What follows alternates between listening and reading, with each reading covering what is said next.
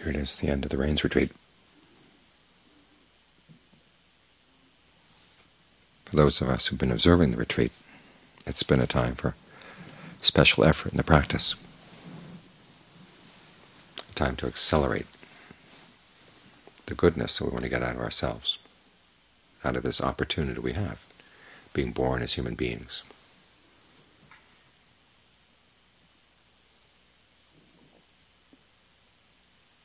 With special powers in terms of what we can do, what we can say, and what we can think. Special in the sense that we've got a lot more that we can do than common animals can. We have a sense of right and wrong. We have a sense of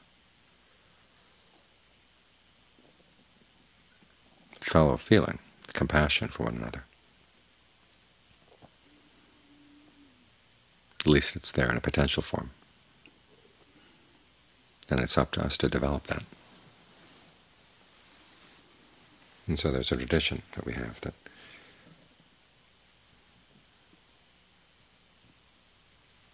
from the full moon in July to the full moon in October, we have 3 months to try to do something special with these potentials that we have, more special than normal, partly as a way of testing things. If you put more effort into the practice, what results do you get? Are you capable of that extra effort? And 3 months is a good length of time to try something out, to see if it works. The important thing, of course, is if it really does work, then you don't want to stop at the end of the 3 months.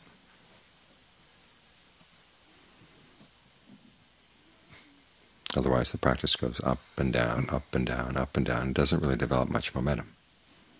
But if you find that the special, whatever special vows you made at the beginning of the Rains Retreat, if you've been able to keep them up,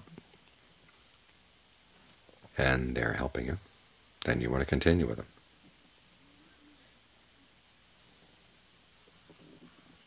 Because that's the purpose of trying these vows out, is to see what works over time, and what you can take on as a more constant practice. So it's good to stop and take stock. How are things going? You want to try another 3 months? Do you want to ratchet things up a little bit?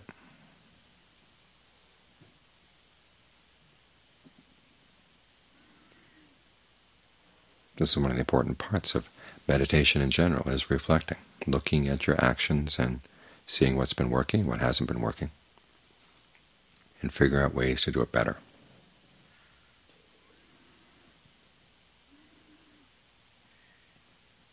If you're going to take on an identity, your identity as a meditator has to include this, that you're always willing to learn. You're willing to take criticism, you're willing to see your mistakes, so that you can improve your actions.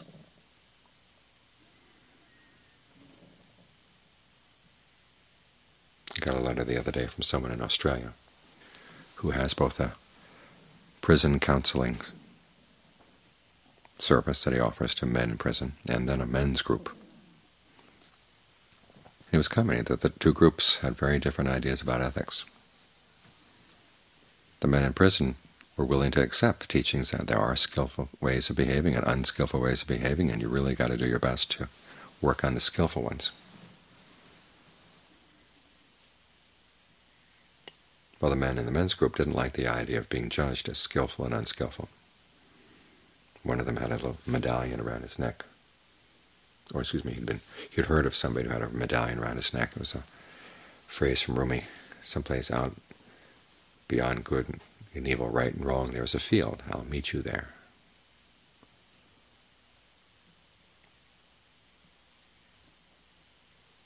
And the group all liked that. It's interesting that the men in prison were the ones who had a stronger sense of right and wrong than the men who haven't been in prison. But part of that reflects our attitude towards being judged in general. We haven't really seen clearly the harm that our actions can do if our noses haven't been rubbed in it. We like to tell ourselves that it doesn't matter.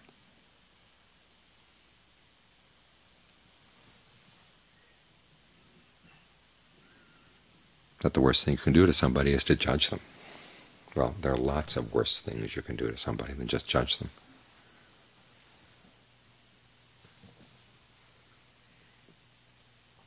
And so it's good to look at our attitude towards judgment. Sometimes it comes from an experience in childhood where being judged meant that love was withdrawn or withheld. And so it seems in that sense that judgment shows a lack of compassion. But by now we're adults. We've had to raise children, we've had to deal with subordinates in work. We've had to see that sometimes you tell people what's right and wrong, and you realize it's for their own good. If you have a son who's been tormenting animals, you have to tell him not to do that. If you have a daughter you're afraid she's going to get involved in drugs, you have to tell her to keep away from it.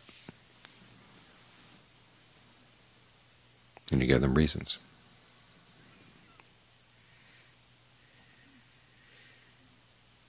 And so what this means is, instead of going from one extreme, saying that all being judged and seeing it as something harsh, going to the other extreme, saying, well, we shouldn't have judgments at all. It's learning how to do it skillfully. And the skillful attitude towards judging yourself and judging other people is that you're judging for the sake of seeing what's unskillful, what's harmful, so that you can stop doing it. You can replace it with skillful behavior, harmless behavior. So one, that means you have to see that you have to pass judgment not in terms of the person, but in terms of the act. If you're judging yourself, again, it means you see that the act was harmful. You have to admit it didn't work.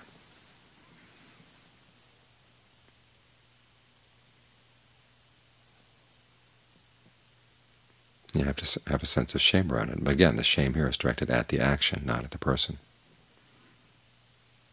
And that kind of shame is actually a part of self-esteem. You realize that the action is beneath you.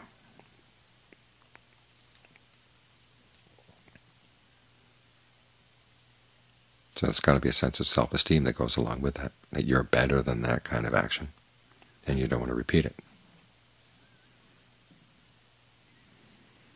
The second point is to view being judged not as the final word on your action. Remember, being on the path is a work in progress. You want to develop it. So instead of thinking of a judge sitting on a bench passing final judgment on the defendant, think of a carpenter sitting on his bench. He's working on a piece of furniture, and he just made a mistake.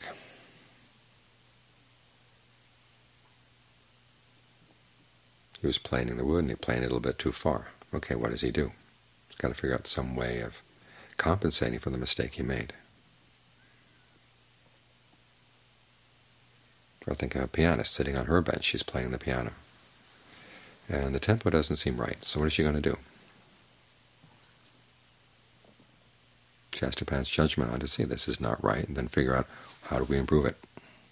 So the purpose is to improve what you're doing, to learn from your mistakes,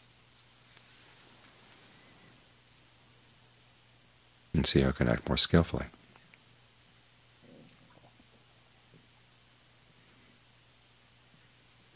So judgment is not necessarily a bad thing. You can do it skillfully, you can do it unskillfully. So instead of throwing the baby out with the bathwater,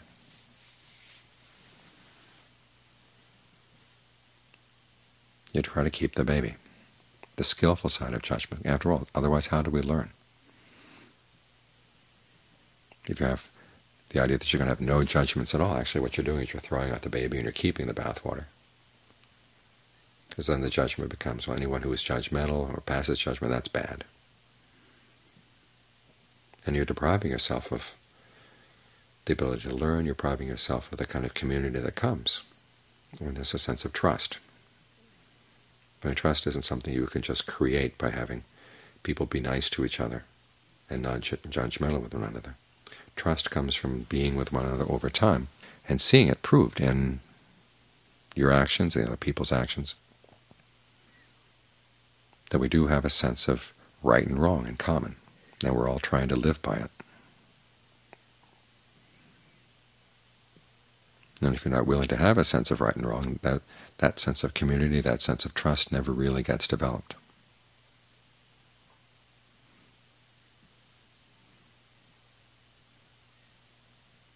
This is why the Buddha talked about 7 factors of what he said of a person of integrity. The first 2 have to do with knowledge of the Dharma. You know the Dharma and you know its meaning. But the rest have to do with being observant. You know yourself. You know where your strong points are. You know where your weak points are.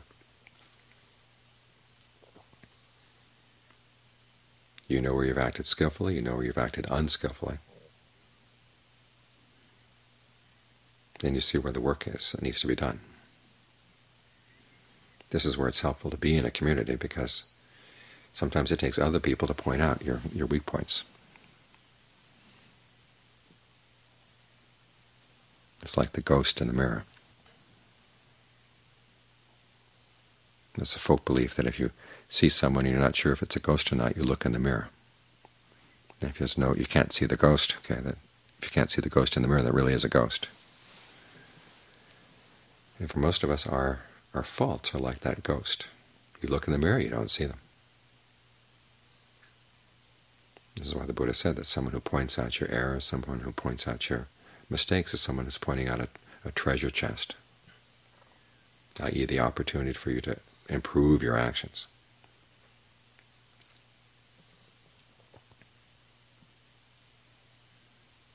So having a sense of self is an important thing, a sense of where you are in your practice.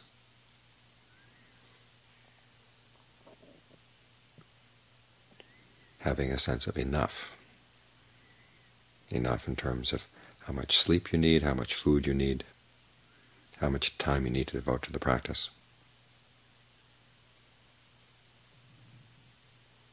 That's another aspect of the discernment that comes from observing yourself. You find you give yourself X amount of sleep, and all you can think about when you wake up is that you're going to go back to sleep right again. Well, for a while you have to test that to see if it's just your old habit or if it really is a genuine need for sleep. The same with food. How much food do you need? You've got to test it. Try going with a little food, try and go with more food. Do you get a sense of what's right? And this is something that's not written in books, and you can't memorize it. You have to learn by observing your own actions. There's also a sense of time and place, the right time to act in certain ways, the right time not to act in certain ways. Here in the West we have a tendency to think, well, I'm the person I am, and it would be not being true to who I am to change the way I behave in different situations. But that's foolishness. You've got to learn how to read the situation. What are the times where you can be informal with people? What are the times you have to be more formal?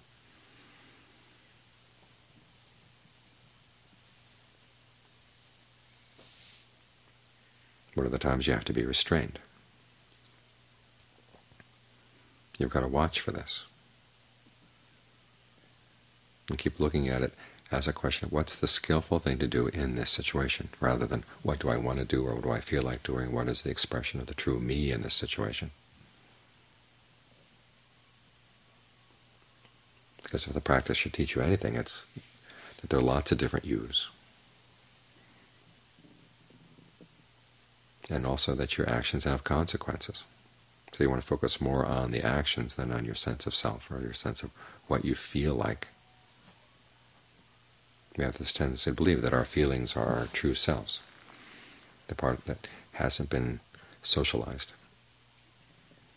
But our feelings are fabrications just like anything else, and you can learn how to fabricate them skillfully or unskillfully.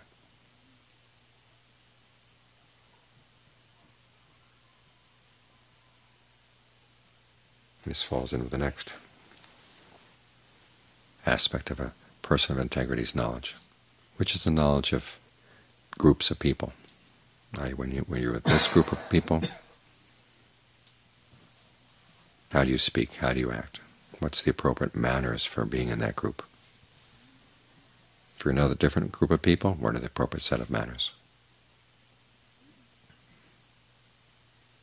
And also you look at yourself. For monks, John Fuang used to say, if you find yourself forgetting that you're a monk. He says, run your hand over your head to remind yourself, oh, I'm a monk right now. Monks should speak in a certain way, act in a certain way.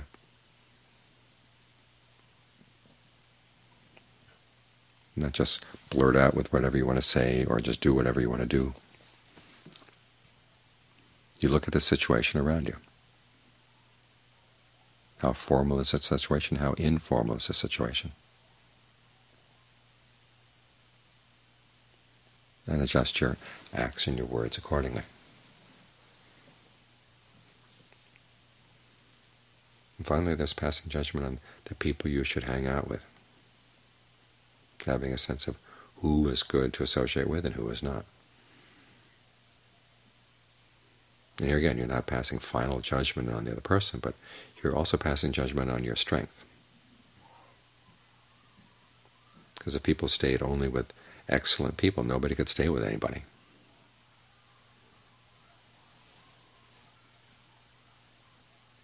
But you have to look and see, when you stay with this sort of person, what happens to your behavior, what happens to your attitudes. Are you strong enough not to get pulled down by that person if that person is the sort that would pull you down? So it's not so much a judgment on the other person as it is a judgment of where you are in your practice and what you're capable of handling.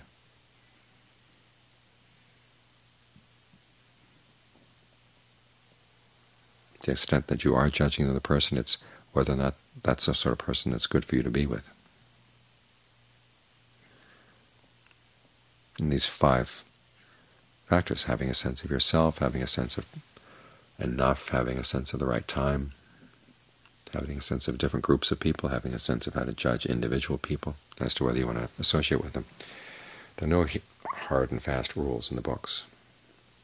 You can't just study a book on the topic and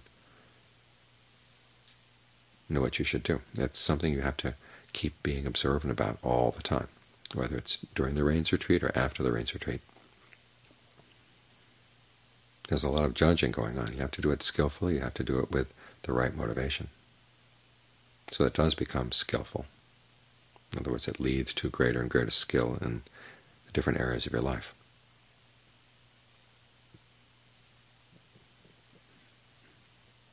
And so remember that this is one aspect of the Dharma that holds all year round, not just during the rains retreat, not just for the last day. Here it is, the Mahabhavarana, the day of the invitation, where the monks invite one another to criticize one another as to whether they've seen or heard or suspected anyone of breaking any of the precepts.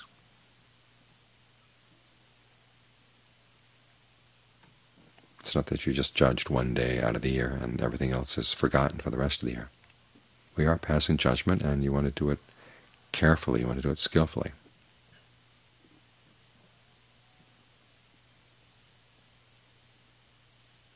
For the purpose of making progress on the path.